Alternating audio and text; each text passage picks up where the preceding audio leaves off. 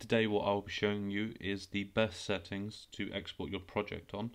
So to start this, we need to go up to File, come down to Export, come across to Media, then it will bring you up to this screen. So what we'll do is we'll start from the top. Don't worry about match sequence settings, leave that unticked. When it comes to the format, we need to make sure it's on H.264.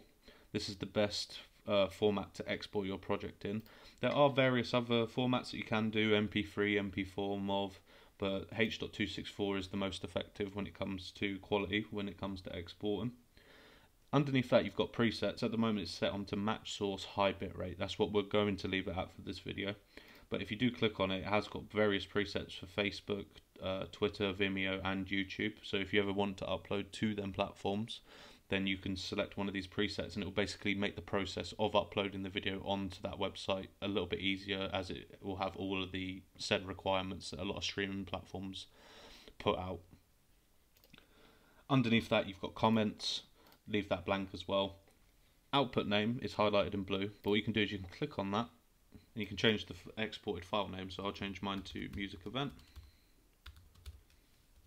Save that.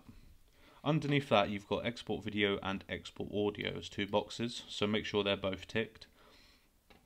And then underneath this you get to the basic video settings. Here is where you can change the parameters of your project. So at the moment obviously it's set at 1920 by 1080. They're sort of generic sort of diameter and widths that you would normally set when it comes to a video.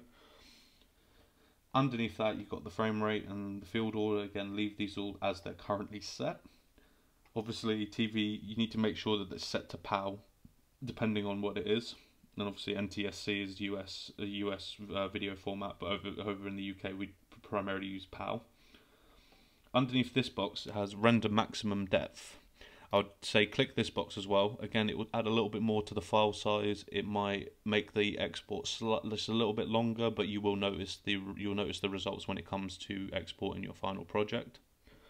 Underneath this you've got a load of other tabs: encoding settings, master display color volume, content light levels. You don't need to worry about them. This next one, when it comes to the bitrate settings, make sure that they're just set to VBR with one pass.